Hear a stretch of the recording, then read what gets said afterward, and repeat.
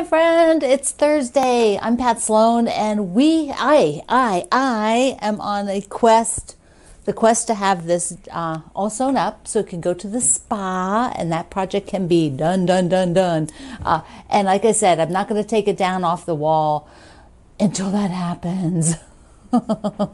So today we would normally have the quilted witch, and because I actually need that design wall and I need to, put all the parts for the next section together, we will do a pass on the quilted witch this week and start it up next week. I do have Stronger Together. We are on the last block, and I have been working on the border for that, so we're going to talk about that and what the deal is. But first, let me just talk a little bit about the Perfect 10 with the horse fabrics. Up. There's another row. So where am I at?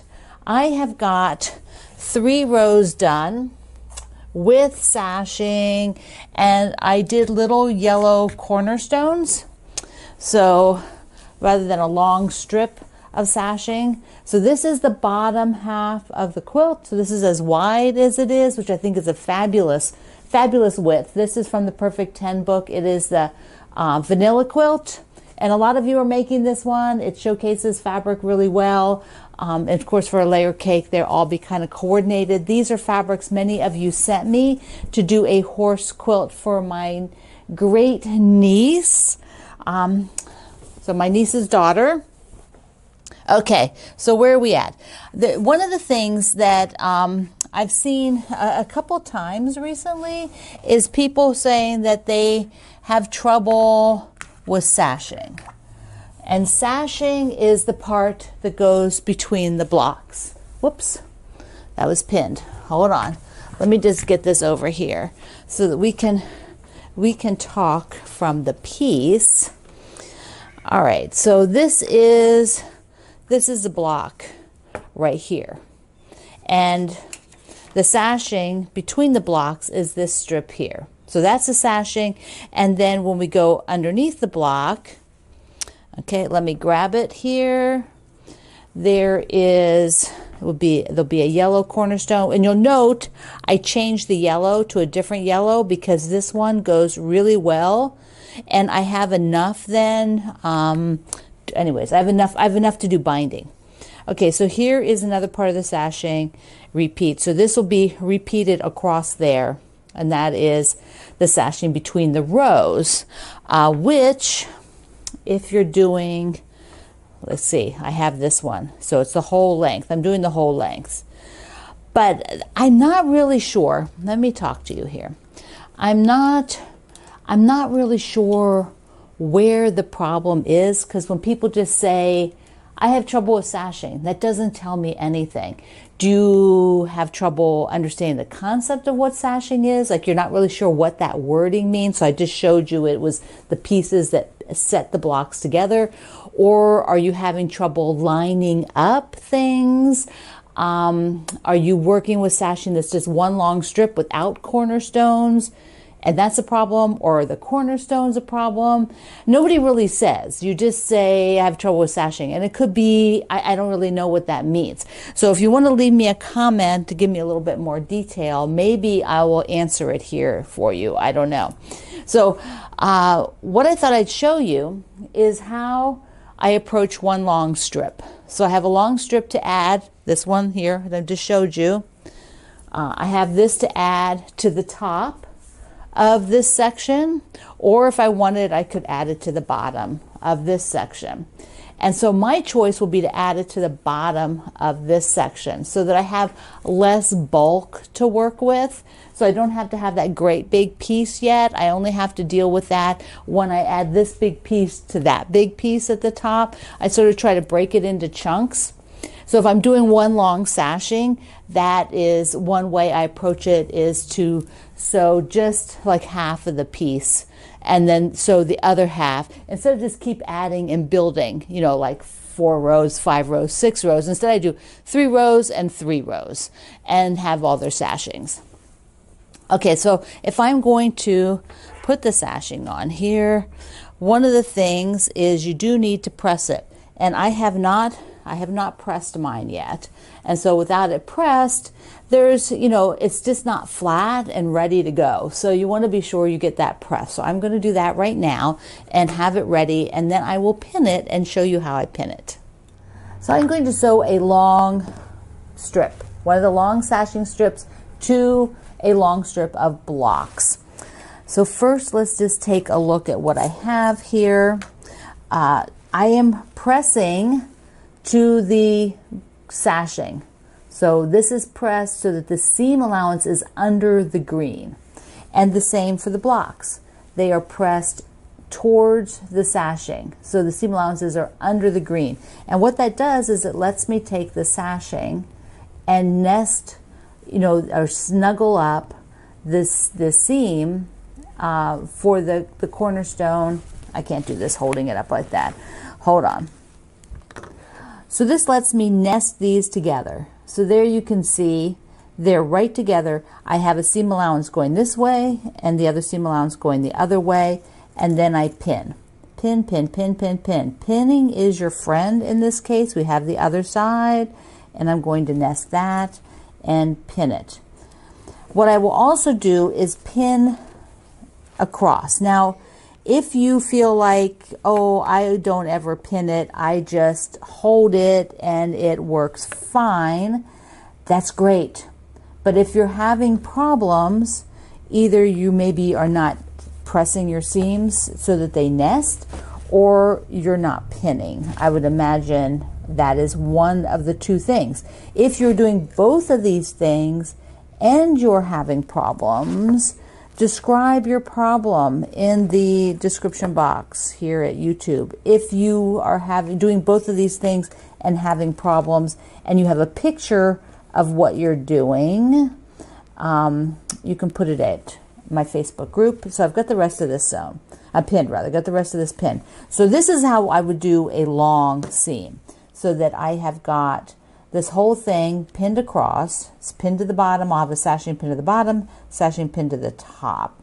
And then that way, I'm only working in halves. I have the bottom half done, then I'll do the top half.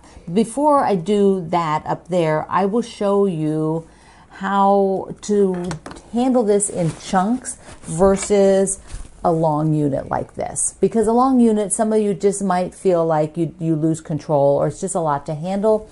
Eventually, you have to have one or two of these. There's just no getting around it. You will have to have it. But you could have less of them if you want to sew these things in chunks. And I'll do that with some of the pieces that are up there after I sew this one on. So give me a second. So you can lift this and just check where you are before you get there. So if you need to make some adjustment, you can do that. That is something you have control over. Same with the next one if you want to check it. Here it is, all sewn on. Ooh, that looks pretty, doesn't it? I don't know, it kind of all rippled along there. It looks really pretty. Okay, so let me just take the pins out. Here is the sashing sewn to the row of blocks, and when I will flip this over and press it, you can see that it matches exactly. So I pinned them, and I did that for all of them, and that is how I do it when I do the long strips. So next, let me show you how to do it in chunks. I pulled the top two rows down. Here's the one that I just sewed, which goes here, but we don't need that right now. What I want to do is show you sewing in chunks. Think of sashing as it's just skinny patchwork. It's the same patchwork you would do as if it were a square. It's just skinnier. So if you wanted to make units, you could do a unit of a unit of 4, and then a unit of 6, or you could do 4, 4, and 2, and then sew all of this together. So this is what a unit would look like. You've got 4 blocks, 1, 2, 3, 4. I have this one sewn already. Here's that sashing. I know it's the same color as the other, so I hope that's not confusing. But here I've got it separated. Sashing, sashing, sashing, sashing. And then here's the cornerstone. It's just a square. That's all a cornerstone is. It's just a piece of fabric that's a square, that's your patchwork, just as if you were doing a square like here. That's a square. Same difference. So you would sew that and make it a 4-patch. Let me just do that so you can see what it looks like. So I have put all the rest of the sashings and cornerstones up here. So if I'm going to sew in chunks, I can do this chunk, and then there's a sashing here, so you can either add it to this side or to that side. There's a chunk, and then you've got the 2-patch. But remember, there's vertical sashing. And then I added this row here because this full row of horses that goes underneath, I put the bottom sashing, which is along here, but you can see there's no top sashing, and that's what this is right here. So I can just sew it with the units and make that like 1 patchwork, and then from here with the sashing 1 patchwork, or I could just add that patchwork to the end one. And then once I have 1, 2, 3 sewn, I put those 3 together, sew that to this row, sew that to this row. So then you only have 2 long rows to do. So that might help some of you. Let me know, because these are the tricks. These are all the tricks and tips for foolproof sashing.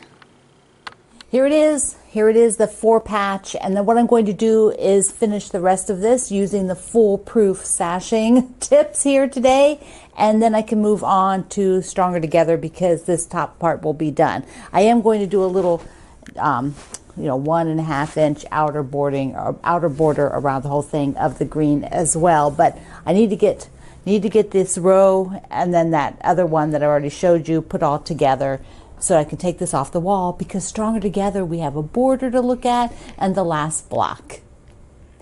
So there are 2 celebrations today. One, it is Chili Day. It's winter, at least in the northern hemisphere, and chili is a staple in the United States for winter hearty things to eat. It's not just for game days. So if you have a favorite chili recipe, share it over at my Kitchen Adventures group, or you can even write the recipe here at YouTube. Not in the quilt group; it'll get declined if you put it in the quilt group. But the chili recipes, so there's all kinds, from traditional to ones with beans, without beans, etc., etc. It's a lot of fun. Chili's a lot of fun. My dad's wife, for many years, she loves to cook. And for many years, she would enter in her company's chili contest. They did one every year, and she would always try a different one because she didn't care if she won or whatever. She just wanted to try different recipes. And then we always got to have a taste of them before she took it in, so that was really fun. She's retired now, so she doesn't do that anymore, hasn't for years, but it was really fun. And it is also today, play more cards. So if you're a card player, tell me in the description box, tell me in the comments rather here at YouTube. But also if you have a quilt about playing cards, I'm sure, like a card trick. Card trick is a traditional quilting pattern. I don't see a lot of people making card trick blocks right now, but it used to be a really basic block that you put in your beginning samplers that you learn when you were learning to quilt. But if you have a card trick quilt, or you have a quilt with card fabric, because I know there's been great card fabric over the years, share that at my Facebook group where you can share a photo. That's the best place to share a photo that I'll see it. So put it over there. I also want to tell you that you had great names for Tuesday, and I'm collecting them up because Tuesdays is like I really want to focus on making. So there were some really good names, and I'll pick one soon, and maybe why don't we do it on Tuesday? Because I think that might be fun to have a big focus, and I'll talk about it on Tuesday. I'll do it on Tuesday. Another thing I want you to be aware of so that you don't miss out if you were looking at this, that Sewing Parts Online, they are running the wrap up of the Koala table sale. So you get, there's a couple different Koala tables that you can get. You can get the sewing center cabinet, the embroidery cabinet, or the artistry drawer center. And then you get a free, you pick one, either the 3-drawer caddy or the slim caddy. So if you've, there's also a Bernina caddy. So there's three different caddies in 3 different, so you buy the unit and then you get a free caddy that goes with it, which is they're amazing units in and of themselves. So if you were looking at those, that sale is just about over. So be sure you get in on it. Stronger Together now, we have the last block. This is a fundraiser for education, the United Negro College Fund. And our block this week is from Sharice Nichols, who designed the 2022 project. She was her kickoff project. And so she's back again and designing the block, which is books. So here it is. Because she said that it's all about education, and that is a great way to end this quilt along, is a block of books. And so I'm going to keep in the theme with all of my fabric colors. Now you of course could do books with selvage edges or print fabric or all kinds of fun things for your block. I'm just going to keep it in sync with all of my fabrics that I'm using. And so let's see, what do I have? So what I did is I kind of put a little sort of sequence here of the blocks. They are, as you can tell here, they are different sizes. Do you see that? They're different widths. Some are wider, some are less wide. Which for me, I'm not too concerned about that. But you might have like I might, well, for this one, like I probably would, if I'm going to use this one, I wouldn't do the little skinny strip. I'll use it for one of the bigger strips. The thing is, I'm not sure about these colors. They're just kind of all over the place. And I might, like in this, look at this. Look how much that one sticks out. Now, if I remove that one, much more cohesive, aren't they? Your eye doesn't kind of go like, oh, look at that navy. I don't really need the navy in there, I don't think. The only way that you could really do navy to be like more effective, I think, would be to do this. If I put navy, and navy, and let's see, whoops, we just get it, navy. So like if I did that, that really changes it, doesn't it? Now it feels like the navy really should be there rather than just one, but it's still super, super dark. It's so dark. So I don't want to use the navy in the block. And so I will switch out, and I think I need 9. 1, 2, 3, 4, 5, 6, 7, or is it 8? 1, 2, 3, 4, 5, 6, 7, 8, 9. So I need 9. So what I might do is just repeat. And I could just remove that one. This is very pretty, very soft. This fabric is used just once. So I'm wondering, what if I use this one 3 times? That'll be it. I'll use this one 3 times. And the reason why I say 3 is our eye, it's how our brain works. Our brain likes things in 3s, 5s, odd numbers, 3, 5, 7, 9. Anything that's an odd number is more pleasing to our eye. And so therefore, if I repeat this burgundy, this plum here, which is used in the first block, so that'd be cool because it's diagonal. So what I'm going to do is cut these all up and make the block, and then we're going to look at all 4 blocks and how much I got done so far. I got about half of the border blocks done. So I'll meet you on the other side. Here it is before sewing. I've got the 3 purples, and I have them in fairly skinny ones except for this one here because this is skinny, but I didn't want them that close. I wanted to put it over there more. You could always rearrange these. Like if I wanted to, I could split here and put this on this side. Oh, let me try that. Oh yeah, like that better. Like that better. Okay, so I'm going to sew it up. I ended up switching one more block. I switched this blue and pink because this blue will be right next to the blue I'm going to show you up there. And so I felt it would be better to balance more blue over on the far right side. So let's see how it looks up with everybody else. Everybody else, and a little bit of sashing blocks. Okay, so there you can see. Let me get the other camera. So I did some mock-up of the blues. This is the positions of the blues. Then I'll be having a green like right here, and then yellow right here. And that's how the border will roll out.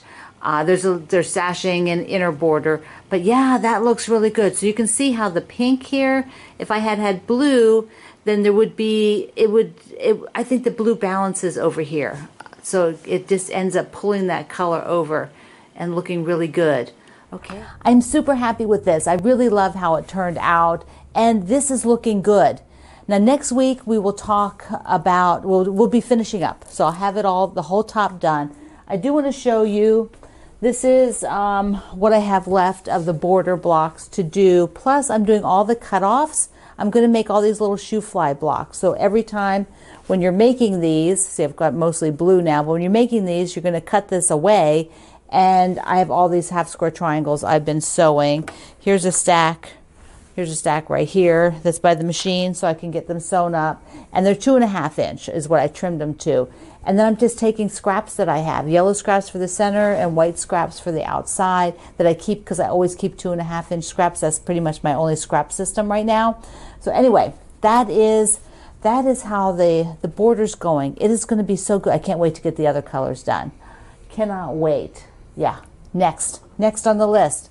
So we will see you next week with the last of Stronger Together, our fundraiser.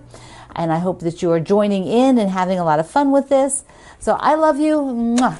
Thank you for being here in the Sloan Zone. I will see you online.